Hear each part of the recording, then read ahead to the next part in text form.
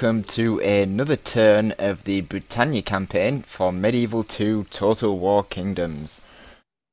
So we shall just jump straight in and see what has unfolded since the last turn. When I can get my damn password correct. There we are. Excellent. So a message from Wales. No doubt regarding his escapades up north. King Anselm smelled the smoke from Wick, so he's obviously reached Wick, which is right the way up north here. So that's pleasant. I think he will regain Inverness, but us Welsh will struggle, and it will hurt him. So yeah, Inverness. I think that's this one, maybe this region, but that's fine. It's to be expected that he's going to retake the lands, but providing Bob has damaged them enough, Switzerland's economy will fall. The fight in the north continues on. We have taken upon ourselves to perhaps go for Castletown, stand firm, and perhaps in 3 turns it might be sieged. If we have fair winds, King David. So, and a message from Swissman, or the Norwegian Kingdom of Britannia, as it's now called. This is my downfall. Yeah, probably. So yeah, me just go over the end turn report, and then I'll explain what I think Bob is planning on doing and what we shall do this turn. So, financially, we're actually in quite a strong position now. We need to hopefully maintain this financial gain and keep our production up, and hopefully we'll be in a great position to continue on. In terms of balance of power, Wales is top militarily. That's scary. Financially is the Norwegian Kingdom of Great Britain, or Britannia. Production is the Norwegian Kingdom of Britannia. Population, it is us, England, and overall it is the Norwegian Kingdom of Britannia. So that's the end of turn report. So I asked Bob if he could quite kindly attack Castletown. So he's just said it's going to take him 3 turns, so I need to hold out in Carlisle and defend against any incursions from the Norwegians for 3 turns, and then hopefully Bob can engage and defeat Swissman at Castletown, and that will relieve the pressure off from this direction and hopefully allow me to push north if I'm still in a position to do so. So what I need to do is to bolster this force here under the command of John de Warine. Either way, it's going to now become under the command of King Anselm. He's going to be the new commander and chief of this army,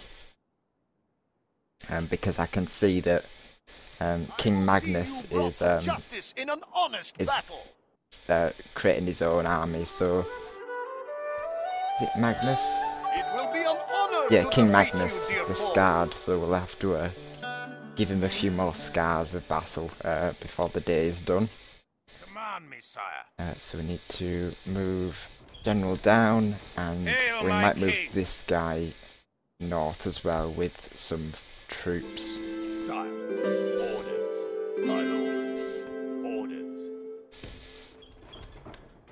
Purely because if I have 2 generals, I can sort of divide them and surround some forces. So got these guys over the pathfinding. It won't let me go this way, which is disappointing. I'll have to go round Chester and go round that way. So what we need to do is, if we do this, then we can move this force in there.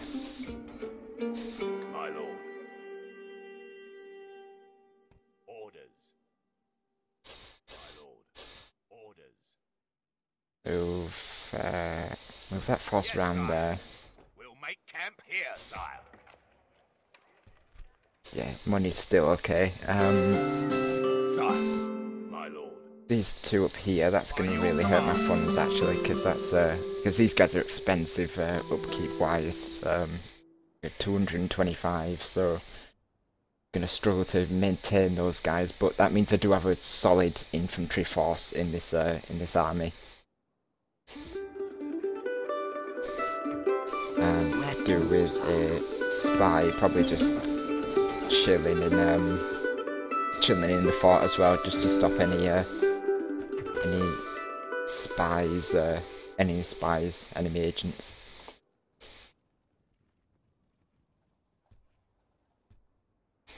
So we've got a sizable force here that we will hopefully be able to push north in a little bit.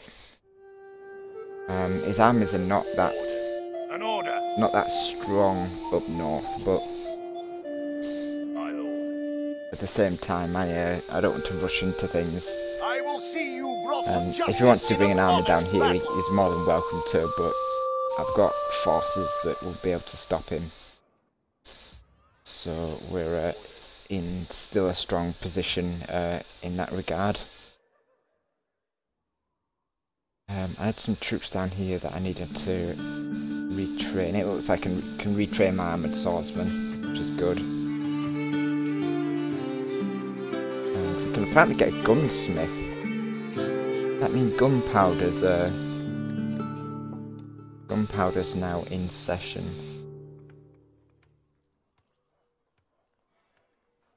That's interesting.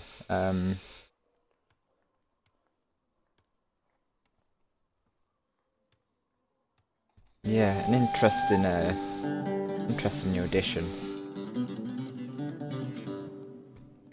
Might look into that a bit further at a later date. Oxford, we need to look into upgrading Oxford because it's currently in a bad state of repair. I guess got insurgents. Where's that from? Is that from the Welsh in this fort? Oh, the Welsh got some spies or something about. It might have some spies. That's okay. We'll just leave them to it. Yeah, because I'm getting devastation as well. I bet there's rebels actually hiding somewhere. There's not a lot I can do about them. Yes. By your command. Laying in wait for the enemy, sire. Our forces are Yeah, there's not a lot I can do. If there's rebels about, there's rebels about. I can't find them, so we'll just have to leave them for now. So yeah, hopefully the town hall will give us a bit more health bonus and hopefully improve our public order. And then we can look to increasing the population and just basically improving things there.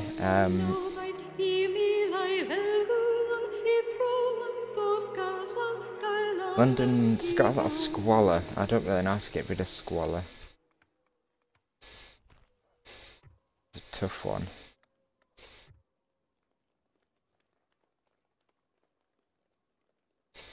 Don't really want to recruit too much. Maybe another spy.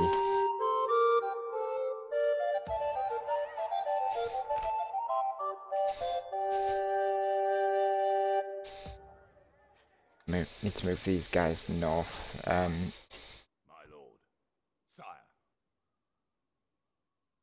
Move them into that fort there.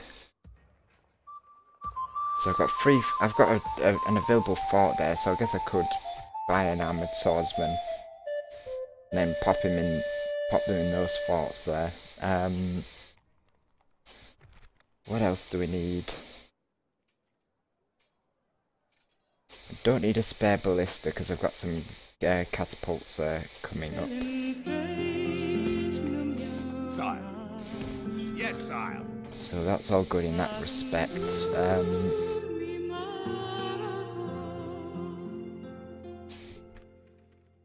we're going to be losing money as well.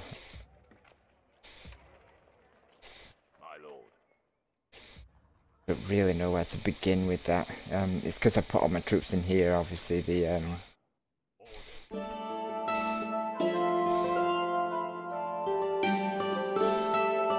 money's not helping things. But there's not a lot I can do about that until I really start pushing north. Fleet ready, sire.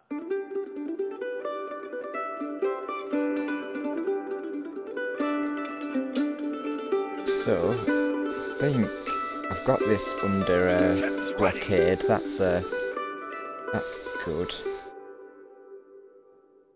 Maintain that. That should help. The one thing I wanted to do actually is I want to What is it you wish to ask Bob for some map information.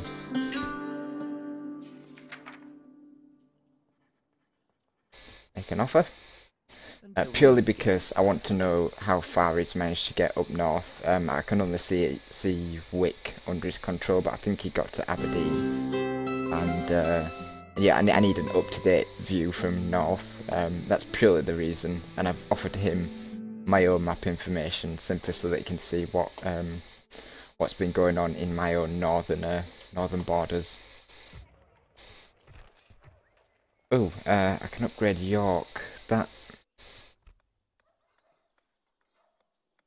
will have to wait, but I could really do with doing it at some point. 4,000 though. I'm gonna have to save up a lot of money to do that. In any case, I think that's about all I can do.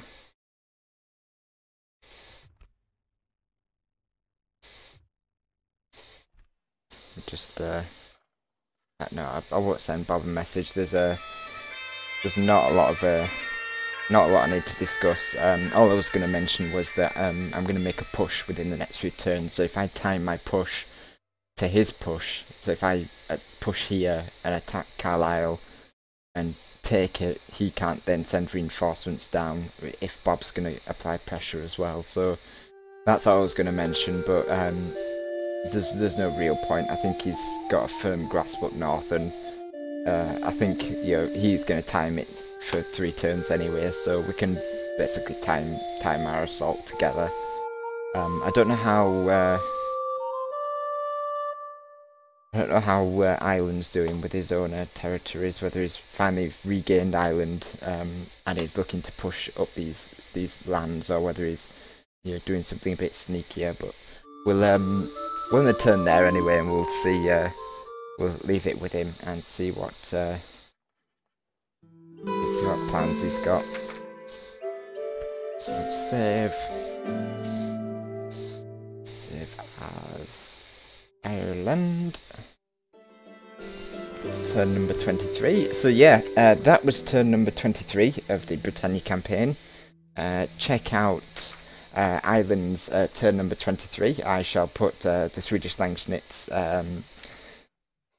channel in my description. In fact, all the channels will be in my description, but for Ireland's next turn, check out the SwedishLandsKnekt, and I shall see you all in turn number 23, where we can hopefully push north and take the fight back to Swissman with all those heavy armoured troops the English are so very famous for. So I shall see you then.